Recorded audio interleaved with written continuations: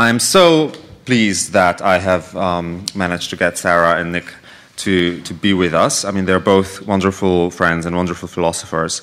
And first of all, we're going to hear from Dr. Sarah Hegenbart, who is a postdoctoral lecturer, wissenschaftliche Mitarbeiterin at the Technische Universität in Munich.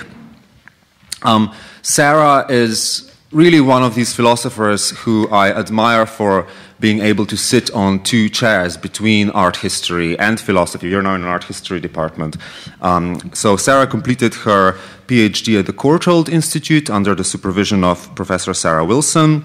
She has worked as a curator on many exciting projects, including as a curator of art at Pembroke College at the University of Oxford and at the German Embassy. She has also worked as the associate lecturer at the Courtauld Institute before joining the Technical University in Munich. Her dissertation, From Bayreuth to Burkina Faso, Christoph Schlingensief, Opera Village, Africa as Post-Colonial Gesamtkunstwerk, looks at this interesting German artist, Christoph Schlingensief, and his relationship to Africa. She has published on both philosophical issues of post-colonial art and socially engaged art in many different venues.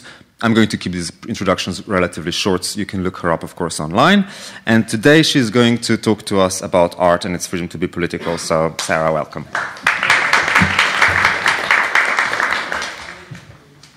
Yeah, thanks very much for the introduction and for the invitation to be here, actually, which I enjoy very much. And also, having had this wonderful tour yesterday. Just going to yes. make this a bit more of our size. Okay, great, thanks.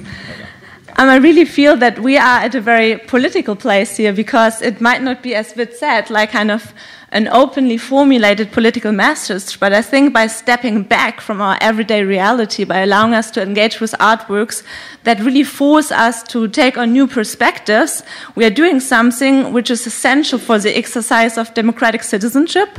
And that's something I will talk about today, like the relation between freedom, art, and political exercises. And I'll start by saying I don't think that all art is propaganda. Actually, I reject the idea that actually art should be propaganda, but I don't think I disagree with Webb Du Bois, because I think what he actually meant is that all art is political art. And just maybe to say why I have a problem with the idea that art is something like propaganda, I think propaganda lacks the freedom and ambiguity that I consider as constitutive for something to count as art. So it might be a bit surprising that I'm then arguing that all art is political. But by political, I mean that art comprises features that are constitutive for exercising democratic citizenship. To be more precise, I believe that all art allows us to exercise freedom. So that's a very new idea here I want to try out and discuss with you, but I really believe that maybe freedom could count as an aesthetic and political value. Well, freedom, in addition to equality, solidarity, and justice, is essential political value. I will argue that freedom also manifests an aesthetic value. Freedom as feature of an artwork therefore allows us to distinguish good art from bad art. My suspicion is that freedom is an experiential value rather than an aesthetic property. That means that it's part of the aesthetic experience that it constitutes aesthetic value. In order to make this claim, a more nuanced distinction between different types of art and freedom might be necessary. So I'll start with this. So in order to differentiate art as propaganda from political art, it needs to be clear that political art does not limit the autonomy of art, whereas art as propaganda does. If art is used as propaganda, it pursues the implementation of a clearly defined political agenda. So I brought some examples. Famous baby drum, you might all know from the protests in England. I think that's a wonderful work of activist art, something maybe like propaganda, because it pursues a clear political message, but I don't think it's art. Another example is this mural by the Imvamba Collective, a collective based in South Africa, and they were fighting the apartheid regime. Also there, I don't think it's kind of very clearly defined propaganda, but I doubt that it's art either, because the message is still quite clear. They want to fight the apartheid regime. So it's something in between kind of political art and propaganda. But I think there are artworks which have a message or kind of try to convey something that is political, but are not propaganda. So you might have followed this performance by Sesambil Misazene, an artist, black artist from South Africa, and she performed as a chipanga, like a specific bird, during the removal of the Rhodes sculpture, which you see in the background. So she was part of the protest Rhodes Must Fall in South Africa. So I think there are artworks that don't prescribe a clear political message, but invite you to engage with really pressing political topics. So one might think also of environmental art. This is a work by Olanrevayu Teyoso, who is a Nigerian artist, and it was exhibited during the Dakar Biennial in 2017. So my definition of political art, as you might have suspected, is quite broad, because I think political artworks, and that are the artworks I'm interested in today, are artworks that encourage you to exercise skills or virtues that are relevant to the exercise and improvement of democratic citizenship. And I will adopt an argument by Juliane Rebentisch today to argue for art's freedom to be political, because initially it sounds like a counterintuitive claim, because if we believe that art ought to be autonomous, then political art might be viewed as diminishing this kind of autonomous nature of an artwork. Art's political power, I propose, is very subtle and nuanced rather than explicit and propagandistic, and therefore expresses art's autonomy rather than limiting its freedom. And I think if we compare the works which I view as kind of political works, because they force you to engage certain virtues or like kind of skills you have, in order that are also needed or transferable to the engagement or exercise of virtues that you need in order to be an active political citizen, then we might find like a lot of works here at the Sculpture Park, which were also obviously inspired by abstract artworks like Louise Nevelson here, sculptor, female sculptor. That's the book I want to talk about. But I briefly wanted to just kind of, a work I inserted yesterday because I was so impressed by the sculpture, just briefly relate this to a claim or a statement I found Jeffrey Rubinoff made in 2010 as during the introduction to the Company of Ideas Forum. And there he learned, what I learned was that to be able to measure the inherent value of an artist's works is to be able to accept each artist's perception of the extent of the sum of all human knowledge in the artist's time. So original art is created beyond the limits of that extent and informs rather than reflects. And the bold is kind of something I added, because I found this so interesting, and I really felt that there are parallels to Juliane Rebentisch's ideas, that art is something that pushes us to exceed beyond our limits in order to take on new information, new knowledge, new ideas. And this pushing beyond our limits, this freedom, right? This is something I want to discuss today with regard to Juliane Rebentisch's argument that's based on Plato, actually, who was very critical of the arts and kind of scared, actually. So let's go back to Rebentisch. So she's saying in The Art of Freedom on the dialectics of democratic existence, by contrast, in democracy, a dialectic of freedom penetrates both spheres, ethics and politics, and sets them in motion. Because the good is only given to us historically, making our political orientation never entirely stable, we must constantly redefine what we want to be lived in interaction with the world. And I think exactly this is what art is doing with us, right? It's challenging us to constantly redefine what we want and what we would like to be in engagement, in interaction with the world. So that I think is, that I take to be is the freedom of art, like freedom as an aesthetic value. Okay, so but before I make my argument, let me introduce a historic example that illustrates potential conflicts that my argument might face. So let's go back to South Africa and the Mbamba murals, which I briefly touched on before. In 1989, the South African anti-apartheid activist Albie Sachs gave a very controversial paper delivered at an internal ANC workshop seminar on culture. The ANC, the abbreviation stands for African National Congress, is the ruling party in South Africa. Fortunately, it is the ruling party in South Africa since the end of apartheid in 1994. It was banned in South Africa from 1960 since its aims to unite all Africans, needless to say this included black Africans, conflicted with the main targets of the racial separation during the apartheid regime.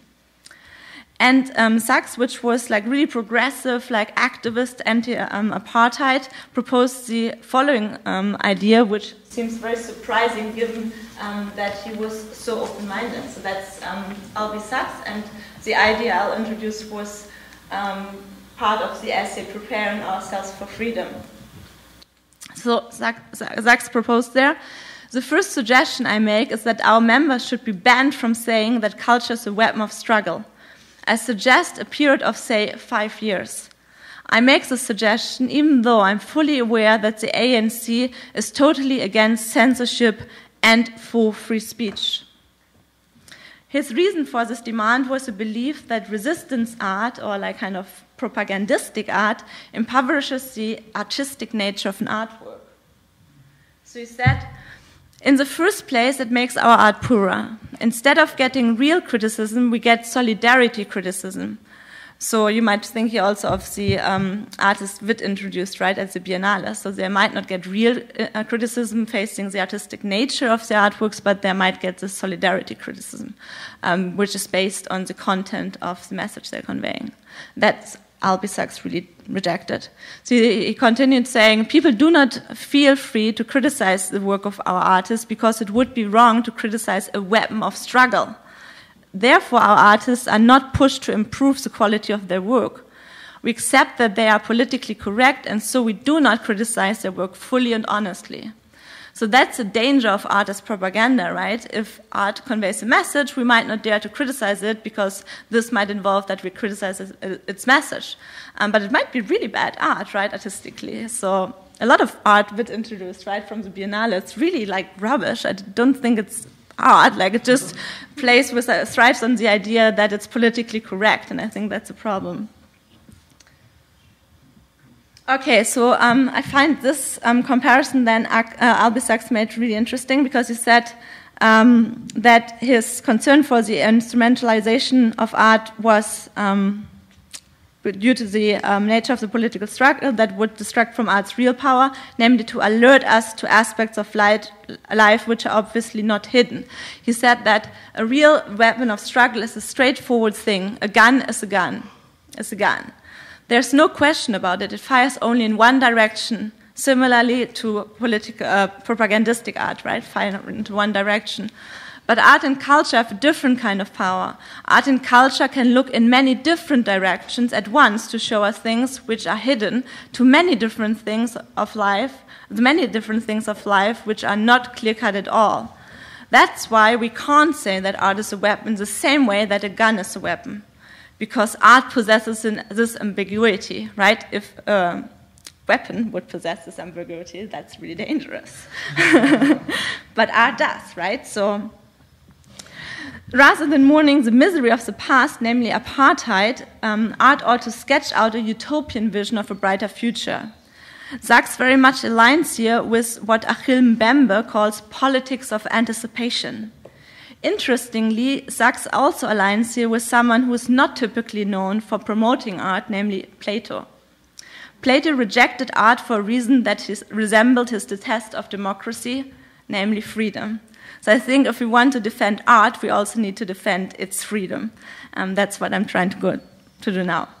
So Plato conceived of democracy as a problematic form of government, like almost the lowest form of government, since it features freedom as its supreme good. He was like terribly scared of freedom.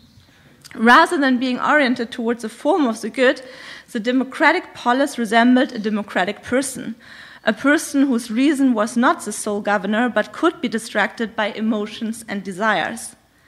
Since art appeals to our emotive desirative aspects, Plato was skeptical of the arts too, since they might prevent people from independent critical thinking. Plato, in fact, only rejected the mimetic arts and not all forms of art. I think that's really, really important to make this distinction. Plato was concerned that the broad masses are easily misled by drones, and I find this quotation very topical, actually, when he talks about drones, which is, in fact, a symbol for demagogues, right? Like someone like Trump or so. Fortunately, I'm in Canada because I'm already not allowed to travel to the US anymore if I say these things. When a younger man, Plato said in the Republic, who is reared in the miserly and uneducated manner we described, tastes the honey of the drones, so is kind of really influenced strongly by their propaganda, and associates with wild and dangerous creatures who can provide every variety of multicolored pleasure in every sort of way. This, as you might suppose, is the beginning of his transformation from having an oligarchic constitution within him to having a democratic one. So it's getting worse. So oligarchy was for him better than democracy for Plato. If we think of current populist leaders, this worry is extremely justified. I mean, this worry about democracy. I just did a whole lecture series on the dangers of democracy and how we can save it. Plato didn't believe that ordinary citizens were wise enough to integrate their desires into their rational parts. Therefore, he proposed an aristocratic leadership according to which the philosophers, knowledgeable of the form of the good, would determine the structure of the state in order to benefit everyone. However, in this vision of an ideal polis, Plato uses art himself. His Republic is in fact a piece of art in which he uses dialogue and friction to challenge his interlocutors to critical thinking. Plato is himself actually an artist who uses the freedom of art to be political, to sketch out a political system. And he does this by not giving up this ambiguity. He has these dialogues which are never resolved. So if you read them, you have to think for yourself. And that's his kind of great achievement as an artist, that he doesn't give you a clearly defined political message, but he wants you to think for yourself. And I think this is also what art is doing. So towards the end of his life, Plato formulated the nomoi, showing that trusting the philosophers would not suffice. Citizens require laws as guideline for individual decisions, since the overall good is a too abstract category to be implemented. So, and if the individuals need laws, they should maybe become lawgivers themselves. They should become autonomous. And I think only if we have these autonomous individuals, we can safeguard democracy, because I think our current democracies are really under threat because of education failures. So people are not willing to accept that it's their responsibility to critically think for themselves. There's always this blame game. I hate this if people say, the politicians didn't do this. Well, you can do politics. You can become a politician. In fact, every one of us has a responsibility to be active and to be critical and exercises criticality in the public discourse. And I think that's why it's also so great to have this forum here where we can in a way exercise this democratic duty. So how should we do this? How can we use art or engage with art as a form of ongoing self-examination? Since the abstract moral laws, the idea of the good, are to abstract, the citizen would require the capacity to make individual judgments. This requires a constitution of personal freedom that is constitutive for individual judgment. This personal freedom is no threat to the desires, but the task to make independent decisions. Again, art and democracy both force us to do so, since they both refuse to be conditioned by something clearly defined. And that's why I was really keen on making you read Juliane Rebentisch, because I think she brings forward a very sophisticated argument that allows us to see how we can safeguard democracy by engaging with the arts.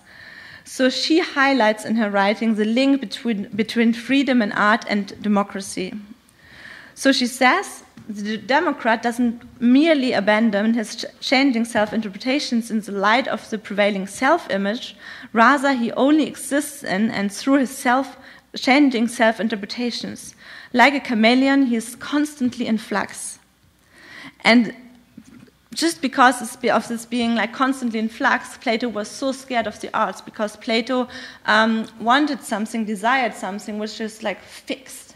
A system where every human being finds his or her ergon, like kind of the duty within the perfect state. But he was worried of something that's overstepping boundaries and challenging you to constantly define yourself anew. And exactly that is what art is doing with us, right? Like kind of a constant self-examination, self-questioning, but also self-development of one's kind of style, right? We will learn about more about this from Nick later. So Juliana Remisch then continues in saying, this in turn means that acts of self-determination necessarily occur in the name of a self that does not exist prior to those acts, at least not as such. It's only through this act of self-determination that the subject brings itself to bear in this or that determination in order to then retroactively identify with this determination. So while the characteristic of being in flux is what troubles Plato, Remisch shows that it's actually an asset for determining oneself as a distinctive person who then possesses the virtues to engage in a public dialogue and an exchange with other perspectives. So one needs certain virtues in order to be able and to kind of give up this anxiety to take on new perspectives. I think this is also something involved in our current like kind of political crisis, that people have a lot of anxiety. You might know Martha Nussbaum's book, which is titled The Monarchy of Fear, in which she argues that because people are so anxious, they don't dare to take on new perspectives, which might be different to their own perspective, so they rather stick to their viewpoints. And that's why art is so relevant in today's climate, because it forces us to really go beyond that, expand our limits, and think further. So my final section is called Art and Style, but I will not say much about style, because Nick is doing this. But I would like to argue that art is not only required to work towards a vision of a society, but also to work towards a vision of oneself. A part of the process of creating a vision for the future is the development of a unique style, a personality. Because only if we have this style, this personality, we are these kind of individual people that are able to engage in a dialogue with others, because we dare to maybe abandon our perspective for a while to take on a new perspective. And that's also something Albie Sachs promoted when he said, culture, it is us, it is who we are, how we see ourselves, and the vision we have of the world. When we make the culture of liberation, we make ourselves and remake ourselves. The culture of liberation is not just a question of the discipline of our organization and the relationships between the members of the organization. All organizations have these things, but our movement has developed a style of its own, a way of doing things and expressing itself, a particular ANC personality, so ANC, African National Congress. So how do we then implement these political ideals and this kind of unique personal style in our everyday life? And also in how we do this, I learned a lot from artists, namely an artist called Meliko Mokosi, whom I would love to introduce to you, because I feel his engagement with these questions is so relevant and also shows again how much we can learn from practicing artists. So Meliko Mokosi, I met him in New York this February. We had a very long discussion. When we met, I thought we would talk about his art or like kind of his new projects, because his art series is called Democratic Intuition. So he's thinking about how art can engage viewers in thinking democracy further without having to subscribe to a clearly defined political message.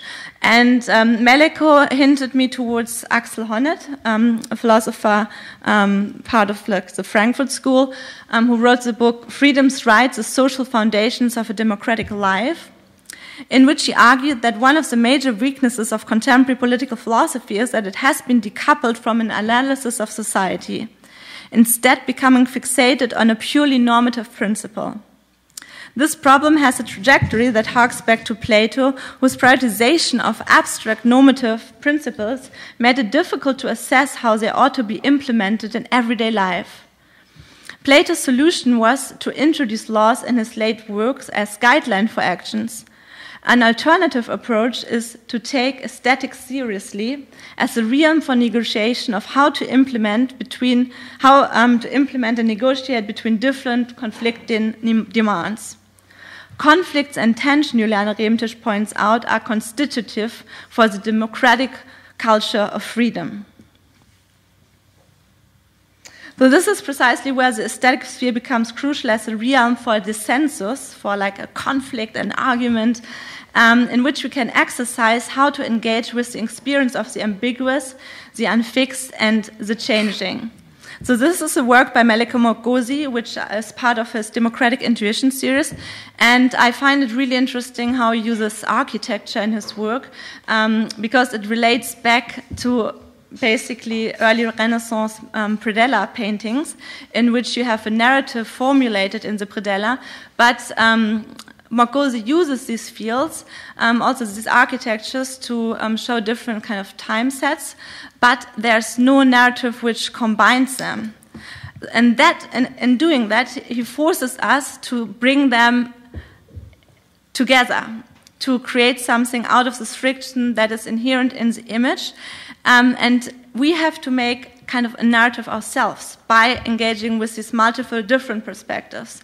So in a way, art serves you as a public platform for discourse in order to engage with different kinds of ideas. So similar to the sculpture park here, basically, right? So where we are confronted with multiple perspectives and are engaging with them by walking around them, by kind of trying to understand a certain perspective, stepping back, going to a different perspective and engaging with it. That's basically the discourse, the dialogue also Plato desired in a perfect kind of state in which we have constant negotiation. But what he didn't understand is that art is actually allowing us to do this, yeah? So that we can't only do this through verbal dialogue. That's why I find like Meleko's work extremely interesting, especially if we read it against the backdrop of a book called Aesthetic Democracy, which was written by Thomas Doherty. And here he argues that the cultural event allows us to see the potential for freedom is therefore constitutive for democracy.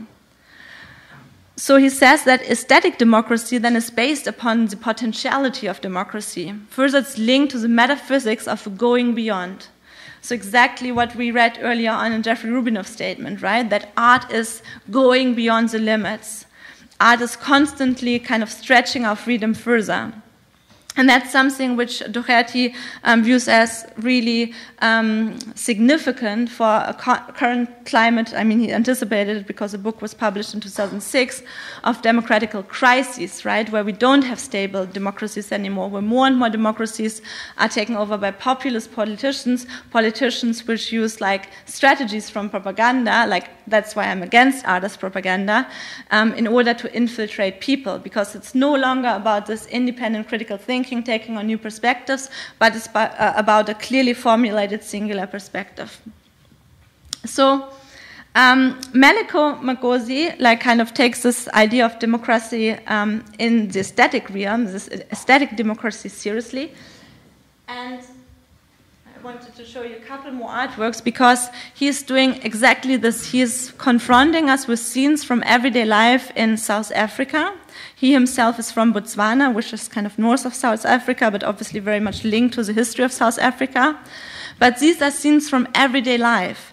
He is interested in asking how can democratic intuitions be implemented in everyday reality. He doesn't want to show us like kind of big fighters for democracy, people who died for democracy, who are unique. He really wants us to become aware that democracy is only thriving if everyone in a democracy is subscribing to this like democratic intuition. So in his art, he's trying out how Axel Honneth's ideas of freedom can be implemented in the singular artworks. And he then, by setting all these scenes in friction, in kind of the panels, he wants us to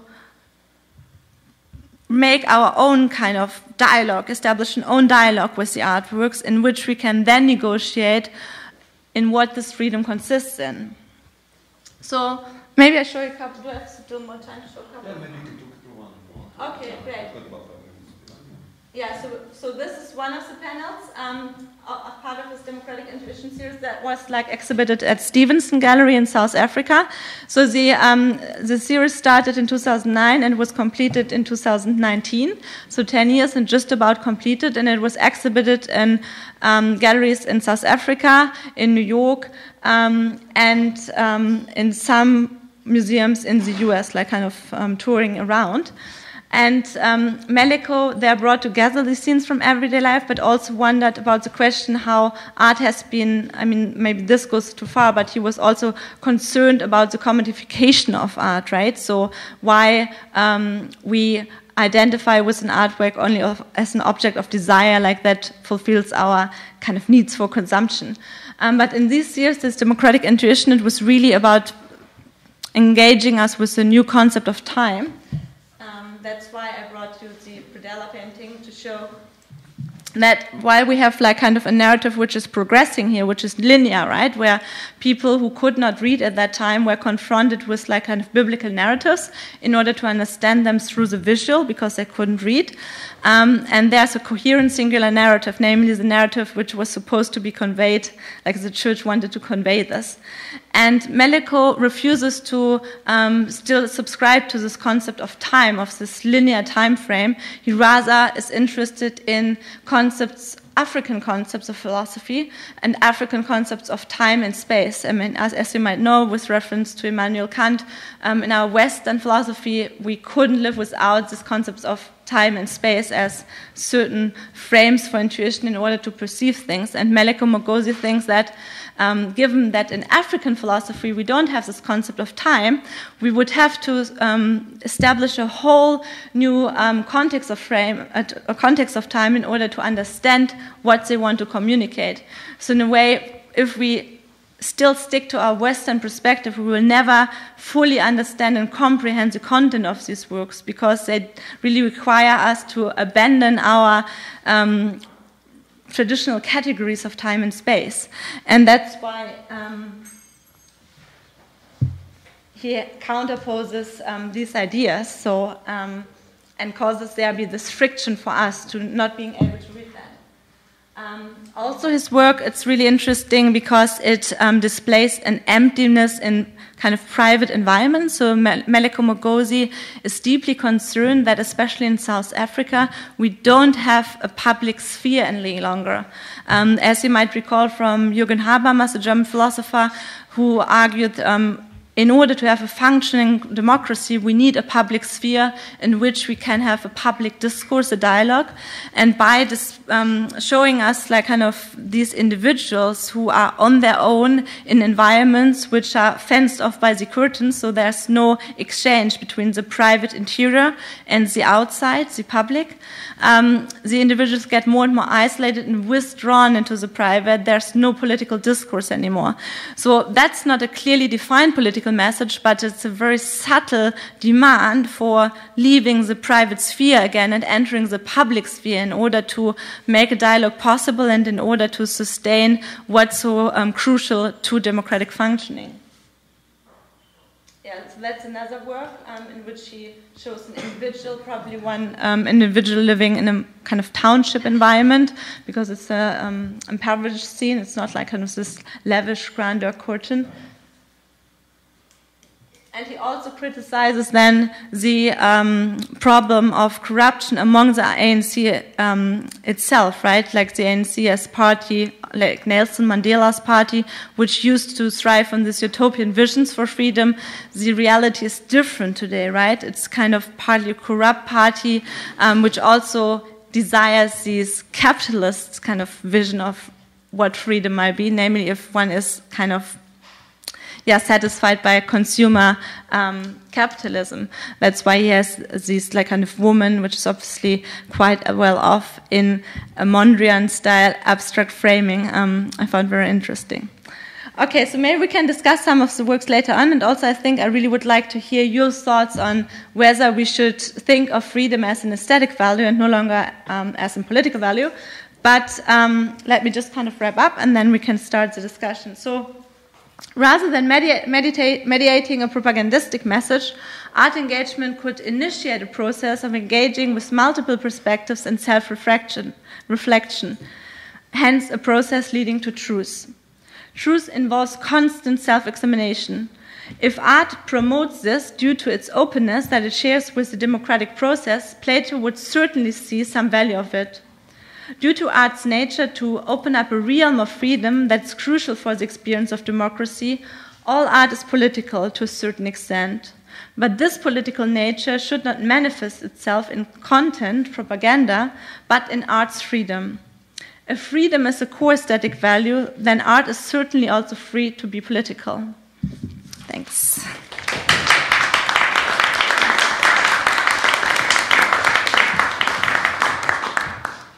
Great. Thank you so much, Sarah. I loved the idea that that art can stimulate this different perspective, and in this very notion of freedom and exchange and negotiating perspective is kind of like a model in a way. That sounds right? Of like what can happen in democracy? Like maybe, I mean, I quite would like to sort of try out this system where we give like the audience like 2 minutes, maybe to just like talk amongst yourself and talk to your neighbor about, you know, whether you found these ideas convincing, whether you found something in the presentation that you particularly want to address or ask a question about, or indeed more broadly how you think this might relate to artworks that you study or the artworks that you see around yourself. So just 2 minutes of discussion, and then we'll take it to Sarah's questions, yeah? All right, so we're going to reassemble our thoughts, and we'll take a few questions. We've got like sort of like 9 minutes before we break for coffee. So yeah, do I have any hands? Be brave. Yes, Patricia. My name's Pat. I thought I heard, this was a wonderful talk and very stimulating, but I thought I heard you say at the end that content is propaganda. Or were you saying, I just wonder if you could clarify what you were saying, because clearly content can be so many things, and it's so big. But so if we turn it around and say propaganda is propaganda by virtue of its content, you know, I would agree. Yeah. I think what I meant was a clearly defined message as content. So I think there are a variety of forms of content, and it's not that a specific content then would kind of operate as propaganda. But I think if an artwork has like an advertisement, a poster, like which clearly intends to make you buy the product, right? If it has just one singular content, one singular message, then for me it's not an artwork, because an artwork always possesses ambiguity. It's maybe a very problematic definition of an artwork, but I think the definition of an artwork would lose something if we let go of this ambiguity, because I think this is what makes art so exciting and also challenging, right? And forces you to engage with it critically, because it doesn't have like a clear defined message like an advertisement poster or something. Right, and it means that it invites the individual to have a variety of responses. Yes, so yeah, yes. no, I totally agree. I just wanted to make sure. Thanks. Yeah, Arash? Thank you, Sarah. In your abstract, you write that the political nature of life can impact on all realms of life. What is the reason that you think all of life is political? Okay, so How do you define that? yes, so I think there are certain virtues, like for example, virtues that lead to the implementation of freedom, right? That are maybe moral virtues, but that are transferable to the political realm.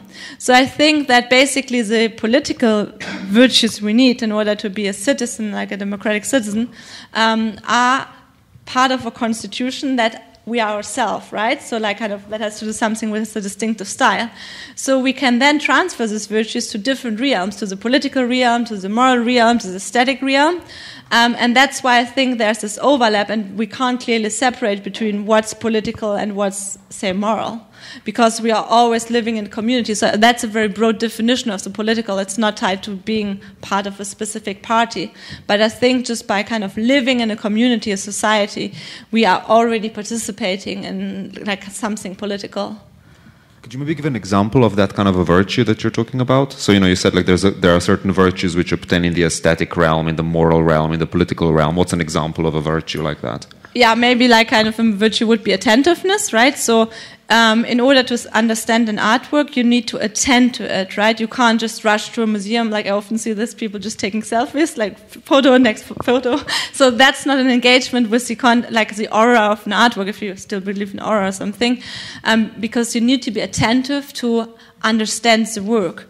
That's something like a virtue that is transferable to the political realm. In order to understand the complexity of a political problem, you need to be attentive to it. You need to engage with it. Similarly, in the moral realm, you can't make a quick decision of whether something counts as a good or bad action. You need to be attentive to it.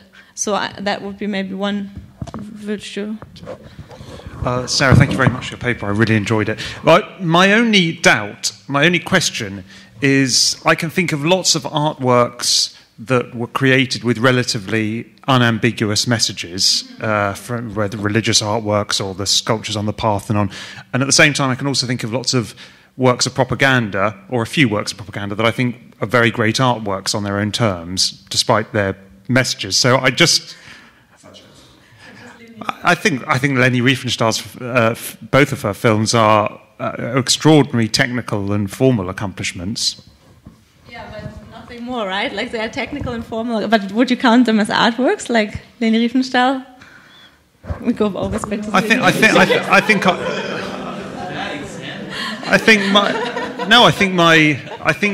think you've got quite a strict definition of what art is, and you're excluding things that you may not agree with, but they might still.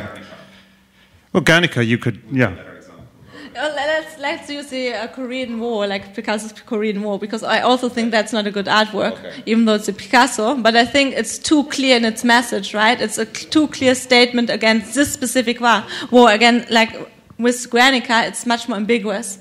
So for me, that's not Guernica is not a propagandistic artwork because it possesses this openness, and there's a new kind of way of experiencing with forms, with the language, with the artistic language. Whereas I feel like Picasso's Korean War was kitsch. So and also propaganda. So for me, not a good artwork. So it may be an artwork because of the institutional theory, because Picasso is kind of an acknowledged artist, but it's a bad artwork. Oh yeah, I'm fine with the debate about whether something's good or bad, but I was just, was the question about whether something ceases to be art because it's not ambiguous. Yeah, I mean, I do think it does cease to be art if it's not ambiguous. I really do, because I think also the good artworks which are like kind of religious art, like Piero della Francesca, for example, there's something in it which contains this ambiguity. It's not that he says, you have to believe this and this and this. So it's still playful. There's something going on in your mind if you look at it. So maybe ambiguity in a smaller sense than with a non-religious work or so. Okay, so I've got Karun and then a few more questions here. Yeah. Sure. The first thing I wanted to mention is we forgot at the beginning of this to mention that we really do want the students to feel free to jump in with whatever questions or comments you have, as well as the observers in the back and our staff and volunteers. So please don't feel intimidated. I know that things are flying back and forth. Sometimes also you gentlemen may not be able to see this corner of the room. So wave your hand up. We do want to get your comments. So maybe shall we see if there's you've already had one. Shall we see if there are any questions from the students or our guests who haven't spoken yet? It's okay if you don't. Okay, Mona, why don't we get a question from Mona, please? I'm not quite sure if I agree with your just recent statement. So is that what you're saying is that if a message is quite clear and not ambiguous, that's not good art, and the more you complicate the reading, the better the art becomes? Is that what you're saying? I'm not quite sure if that's the message. And if so, then if you're thinking about that Habermasian statement of bringing everything to the public sphere and discuss it, and if you consider the subjectivity of the artist and the subjectivity of the viewer, then bringing that into the public sphere and discussing it, even if the message is oh so clear, there is still a discussion. But I mean, in let's say in today's world, if that discussion won't be public sphere, if it's still virtual public sphere, if you were to just Google it and you're curious to see what the hell that is, that's still bringing it to public sphere, and that's still touching upon the phenomenological aspect of kind of like informing yourself and whether you agree with that particular propaganda or not. Thank you. No, first of all, thanks for disagreeing. I love that because I hate if people agree, and that's exactly. That's exactly your point. Yeah, that's exactly. No, so I mean, obviously, the public sphere doesn't need to be a realm which is kind of a platonic agora, right? It can happen in the virtual.